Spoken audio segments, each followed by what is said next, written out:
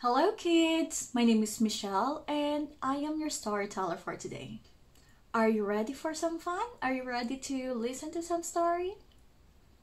If you are, then let me tell you the story of the Little Red Riding Hood. Okay, so Little Red Riding Hood. This is a story of a little girl, her grandma, and a big bad wolf. The little girl lived in a little white house. The house was in a village and the village was near the forest. She was a good little girl. Her mother and father loved her very much and her grandma loved her very much too. The little girl's grandma lived in a very old house in the middle of the forest. And the little girl often went to her grandma's house. One Christmas, Grandma gave the little girl a beautiful red cloak with a hood.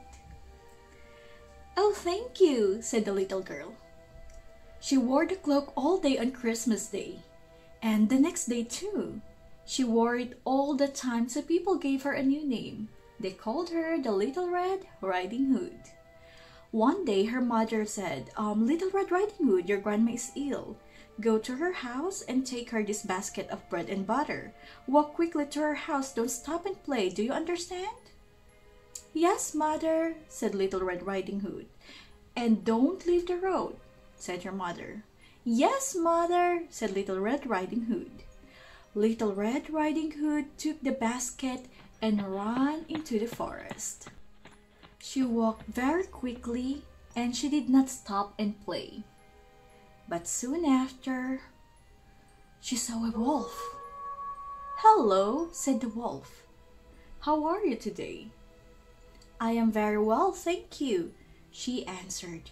"But my grandma is ill. I'm taking this basket of bread and butter to her." "Are you?" said the wolf.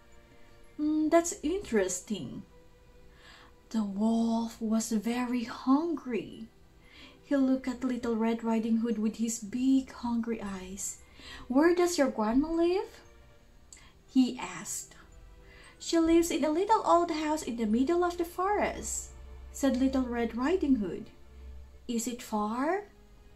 "No, it's very near here." Perhaps I can eat this little girl and her grandma," thought the wolf. "Look over there," said the wolf. "Can you see those nice flowers?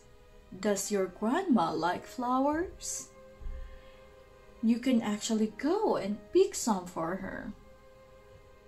"Oh no, I can't," said Little Red Riding Hood. "I can't leave the road." "But you can come back later," said the wolf. Yes, that's true," said Little Red Riding Hood. So slowly, she walked through the trees to the flowers. Now the bad wolf ran quickly to Grandma's house. He went to the door and knocked. "Who is it?" called Little Red Riding Hood's grandma. "It's me, Grandma," the wolf answered. "It's Little Red Riding Hood." "He's pretending." "Open the door and come in, dear," said the grandma. "Where are you, Grandma?" called the wolf. "I'm upstairs in bed. I am ill today, dear, and I cannot get up." "I've got some nice bread and butter for you," called the wolf. He went up the stairs and ran into Grandma's bedroom. Then he jumped onto the bed and opened his big mouth and ate her. Then the wolf put on one of Grandma's night dresses and got into her bed and waited. He waited for Little Red Riding Hood. Little Red Riding Hood got lots of beautiful flowers in the forest. Then suddenly she remembered her grandma. "Oh dear," she said, "I'm going to be late." She ran back to the road and soon she came to her grandma's house. She stopped when she saw the door open. "That's strange," thought Little Red Riding Hood. "Why is Grandma's door open?" And she went in.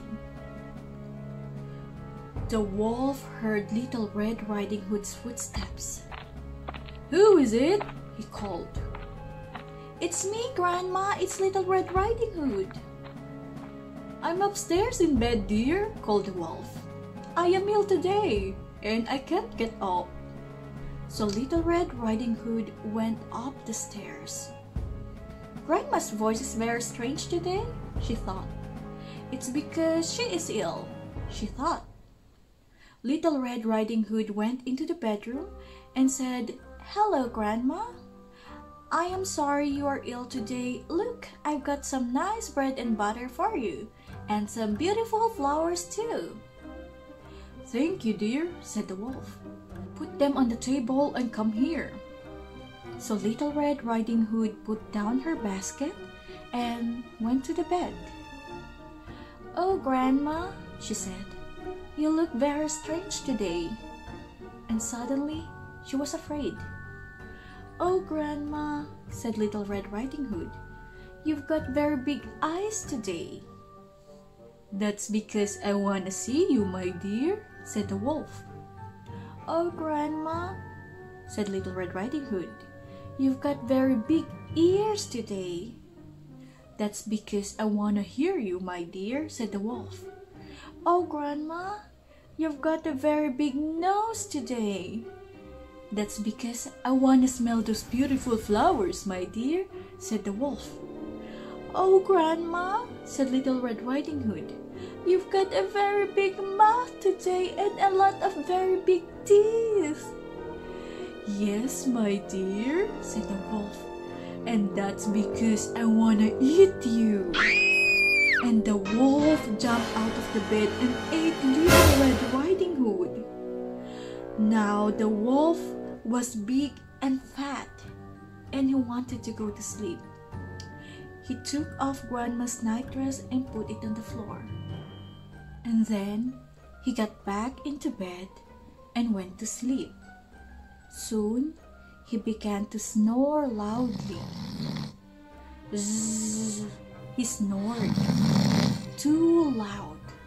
Soon after, Little Red Riding Hood's father came to the house. He saw the door open. "That's strange," he thought. "Why is the door open? And what's that noise?" He's referring to the snore. And why is Grandma's voice very strange today? Thought Little Red Riding Hood's father. He went upstairs to Grandma's bedroom. He looked at the bed and saw the wolf. "It's you," he said. He knew about the wolf. All the men in the village wanted to find it and kill it. "What are you doing in my grandma's bedroom?" "Well, you can run away now." And he took his knife and killed the wolf. Then he thought, perhaps Grandma's alive. So Little Red Riding Hood's father took his knife and cut open the wolf. And Little Red Riding Hood jumped out. "Oh, Father, quick, help Grandma, she's in there, it's dark." Then Grandma jumped out. Oh, where's the bad wolf?" she said. "Everything's all right now," said Little Red Riding Hood's father. "The wolf is dead." So Grandma had a cup of tea and some nice bread and butter. Then Little Red Riding Hood and her father went home to their little white house. Little Red Riding Hood ran to her mother and told her everything. "But it's all right now," she said. "Yes," said her mother. "But Little Red Riding Hood, do not talk to wolves again. And do not leave the road when you go through the forest. Do you understand?" "Yes, Mother." After that, Little Red Riding Hood always stayed on the road, and she never saw a wolf again. The end. I hope you enjoyed it, and always listen to your mother. Okay, you have a great day, kids, and stay nice and stay kind. Thank you for listening.